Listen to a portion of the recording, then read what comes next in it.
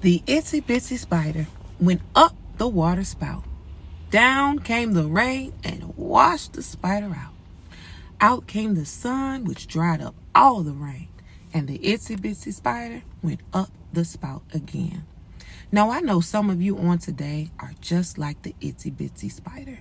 It seems like every time you try to climb up that mountain and move forward, the rain and the storms of life come and you feel washed out. You're tired, you're burnt out, and it's just like, I need some type of relief. Well, I have good news for you.